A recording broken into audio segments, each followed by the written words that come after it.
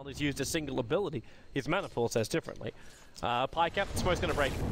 FNG, Fissure is going to hit over on Sing Sing this time around, but the Nightmare and Ember Spirit means he never got the Searing Chains off, and now the damage has been stolen by Sing Sing. This is not a great thing for, well, now for Bane, or for the Earthshaker, as he deters the damage. Marana, he can't go for Soul Ring and spam March on camps. They're not stacked to begin with. Sing Sing, they got the Searing Chain off this time around. Fissure and Arrow in combination. And that range initiation. It was a DD rune too, which Ember Spirit was holding on to. So it's pure damage. I think I'm okay with pure damage. Bottom lane, Ravage from EGM going to be committed. Bulba's going to come in too with the Frost Blast. Cheshire Cat has to use the Raw on a different target. Now Moon's going to be picking up Bulba, but now he's 9-net up too. EGM's like, I kind of want to keep going on this one, but Kuiper's going to come in. Oh, the Anchor Smash, it does affect Moon. He's backing into the corner, but now in comes Ember Spirit. He might have to go here on Pycat. Moon, his stick charges to keep him alive up against Pycat, while Sharslow is coming over to help out his teammate Moon. He will survive. It's a 3-0 on the bottom one. But I think they just used 2 smoke charges. Either way, Jay falls in a little bit of trouble up on the top river. There are 4 heroes around him. He leaps up, but he has level 6, but that will not save him.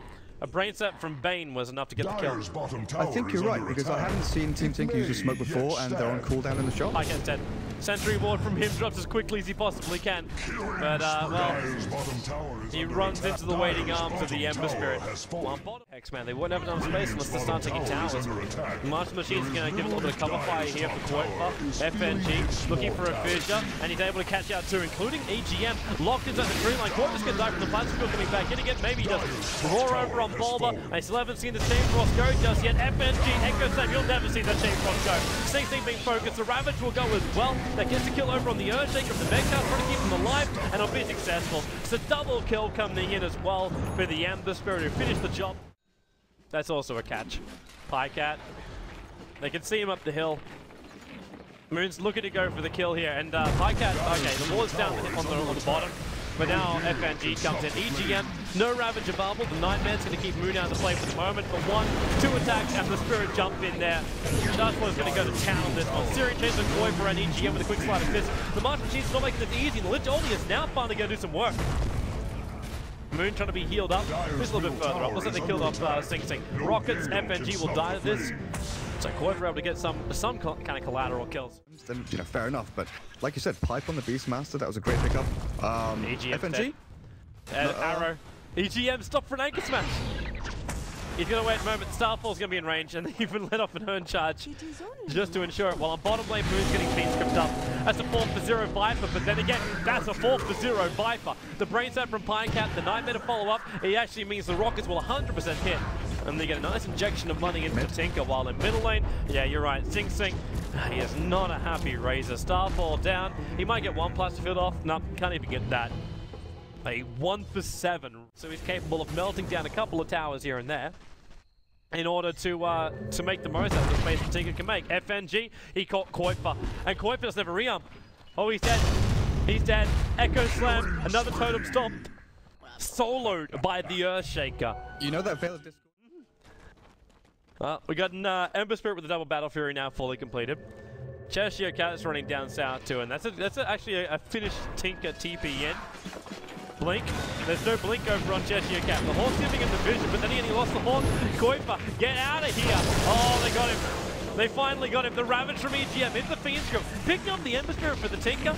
I'm always wondering if that's work. I'm really surprised though, Cheshire Cat is building into an Agonist before getting the Blink Dagger. Hello Tom, FNG, a double Echo Slam, a follow-up stun into the Tidehunter. And now we've got a pipe standing out like this. Pycat, go for it. Fiend Script, do it. Arrow's going to come on the way in, but it's all going to be too late because Sing Sing's going to tank it up because the Eye of the Storm's going. Does somebody bring detection? Yes, they do. It's a gem over on EGM. The Ravage should be committed to, so they turn 1 into 2. While FNG is... Okay, yes, yes, yes, no! The Nightmare stopping it. The Fission's going to go right now. And FNG, he's going to melt. 3 heroes lost. The opening is... You're able to kill him off. with magical damage during that period. Now, the Tidehunter, he's got Blink Dagger up, no Ravage however, and that's a long way in for the Ember. He's going to get a kill here on Psycat. We're going to wait for those buybacks, but only the Tidehunter is he's the only man with a buyback right now. And Moonlight Shadow is not giving any protection. They're underneath the tier 3 tower. Fortification will be used to keep that vision up. And Sing Sing, the Echo Slam, while it's not being used, still on cooldown. That's the reason why. And wow, Bulba caught by the extra fissure. The damage will be enough. The Lich will bounce down and off to the Hawk. But there's 3 euros on the sideline. Corpus Martin Machines is not making this easy for them at all. And Ember Spirit, Spider Fist, you got a Searing Chain on EGM. The arrows on the way. EGM is Ravage available. He could technically kill off FNG as he keeps armlet toggling, but they've lost a lot of cracks. They're even dragging the creep wave from them. They don't have enough ultimates. They need at least another 3. Yeah. And GG. There it is from Bulba. Mr. Dagon, let's go for one last go. Yes. The Ravage already. One last. Hurrah! One hero. EGM is down. They're not even going to kill off one hero, man. Oh, wait, do they? FNG? The Fiend script wasn't cancelled. The Raw. Did Cat have that entire time? I think he did. Just let the ES die. He's had enough fun this game. Well, that's only game number 1, man. We have a full best of 3 coming your way. So PowerRangers 1 game up. Our semi-final from early tonight also went to 3 games. So we'll see if we're going to get the same tonight, and if Team Tinker will hit back in game number 2, or if PowerRangers can take out a 2-0 victory. Stay tuned, and we'll find out together.